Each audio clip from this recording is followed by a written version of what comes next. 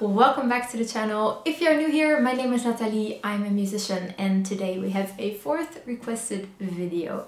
It's a very specific topic. We're going to talk about how to increase our fingers' speed and the technique in order to be able to play all those scales and etudes and all those fast pieces with control and with ease. So here are a couple of my tips, and let's just dive right in.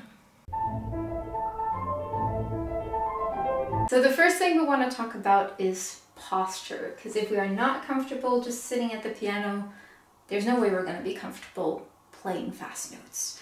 When I sit at the piano, first thing I check is, are my feet in front of my pedal? You know, so they are close and I don't need to move my feet a lot. I also make sure that my feet are flat on the ground, because I know that for me personally, when I'm reading a new piece of music or I'm doing a technical exercise that is a bit more challenging than it used to be, my feet are the first indicator that my body is stressed. Either my heel will come up, my toes will curl, something will happen with my feet. And so I'm always very cautious to make sure that these guys stay as relaxed and comfortable as they can possibly be. The second thing is, like, my knees are about a 90-degree angle. I'm not a tall person at all, so they're a little bit wider than 90 degree, but just to make sure that my feet are flat on the ground. And then we kind of get to our chair. So there's a number of ways to sit on a chair, obviously. What you want to make sure of is that your spine is aligned and is that your skeleton is keeping you straight. Not any abs or back muscles, not your shoulders. They're not keeping you straight. That's not the function of a muscle anyway. You have a skeleton to keep you where you need to be. And so you want to make sure that you are just fully supported by your spine and therefore by your skeleton. The second thing I check is the distance of my chair towards the keyboard and towards my score. Because I always want to make sure that I can see and read my notes and still from the corner of my eyes see my fingers, so that I don't have to nod my head all the time. Because that is tiring and it's taking energy. And basically as a pianist, we already have so much to worry about. Everything that we can skip or that we don't need to do, we're not going to do it. I always tell my kids that I'm teaching that a pianist is basically lazy. Everything that we do not need to do, we're not going to do it. And then we come to probably the most important part, your fingers. So basically what's going on is that your weight from the top of your head all the way through your shoulder, elbow, wrist to your fingertips, that weight is going to be equally distributed over fingertips. Why do I say fingertips? Because we want to be able to distribute our weight with as much control as we can in order to control our sound. Because when we push down a key, the way we push it down is going to influence our sound. It's as simple as that. And also you want round fingertips because it will help you tremendously in trying to achieve more speed. You can compare it with trying to run or to sprint, either with your knees not bent, just keep your legs straight and keep your fingers straight. Is this going to be easy to play? Or is it going to be easy to run like that? I don't think so, right? So if you bend your fingers and really make sure that you play with your fingertips, therefore having full control over how exactly you're distributing your weight and influencing your sound, this is going to make your life a whole lot easier.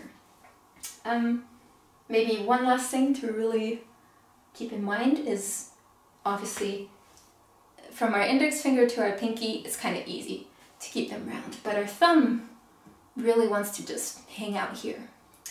And that is something we want to avoid. If this has a lot more flesh, it's going to be a lot heavier to move. You might need to have to move your wrist in order to place your thumb under, all that stuff. Again, if we do not need to do a movement, we're not going to do it as a pianist.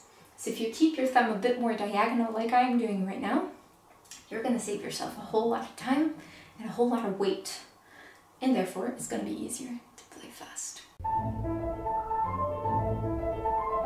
Number 2, slow and steady wins the race. It's a phrase we all probably heard at least once in our lives, and it's right there on the blackboard as part of the background of this video. But yes, do not let your gaze be just narrowed by, I need this piece to be played fast. Because if you can't play it slowly, with comfort, there's absolutely no way that you'll be able to play it fast with comfort. Kind of sounds logical, but you know, when you're in the middle of having to play this piece or perform this piece by the deadline, it's very easy to get caught up within your own mind and kind of act on that stress indicator. So try and take a step back and basically do the math. Like, how much time do you have in order to perform this, either this exercise or this piece in this particular tempo? Then see where is your tempo now, hands separately. That's an important one to note. It's something that I always encourage my students to do. Please practice your hands separately and keep doing it even if you know your piece well. Practicing it separately will implement it so much more in your muscle memory. You will have time to really be aware of what's going on, and you'll be able to prevent yourself from making a lot of mistakes if you keep practicing hands separately.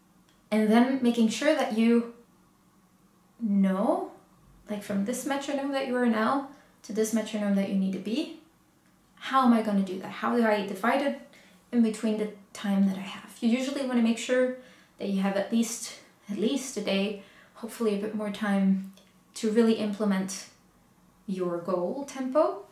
So with the time that is left, how are you going to divide this? And then once you have made your division, you just start working with that. If you don't have a lot of time, you might need to up your tempo a couple of times a day in order to be sure to reach your goal in time. If you have more time, there is a bit more of a relaxed schedule, right?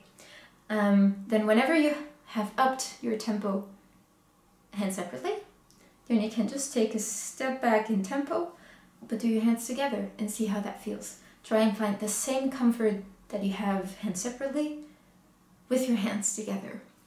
And once that is going, you know, then you're building your blocks until you need, or until you reach the tempo that you need.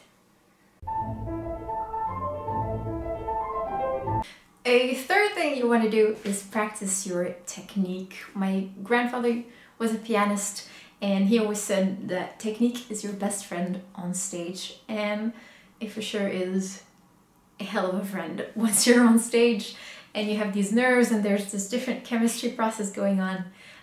If you have done the work and spent a little bit of time each day to just figure out what techniques are used within the piece, you will have so much more to fall back on than just the practice that you did on the piece itself.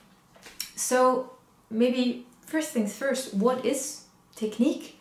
In my opinion, that is all the movement you need in order to play something with ease. For example, in your piece you might have scale excerpts, or you might have octaves that you need to play in one hand. You might have trills, you might have thirds with a lot of black keys, you might have chord jumps, whatever it is. All those things are different techniques that you can practice alongside your piece. And so if you do that, you are basically taking a big factor out of the equation to make it easier for you, because you don't have to worry as much about the notes. You're not practicing your piece, you're practicing the technique that you need. So if you have a scale pattern, you can just practice your scales more. Or if you have an octave pattern, you can take one of the books of Handel or Marguerite Long or maybe Johannes Brahms or all those guys who wrote technique books, you know. You can find them online, you can buy them, or you can just make up your own exercise and see if it helps you by the next day. But so figure out what techniques do I need for this piece and do them as a warm-up, especially now that it's winter and it's cold. You might want to spend, or you really do want to spend a bit of time each day just to warm up your fingers. It's basically what gymnasts also do, or dancers, or, you know, just make sure that your tendons and your muscles are warm. And ask yourself, like, what I'm doing right now, is that actively helping my process, or am I basically just acting like I'm doing a lot of work and it might not be really helpful? It's a valid question to ask.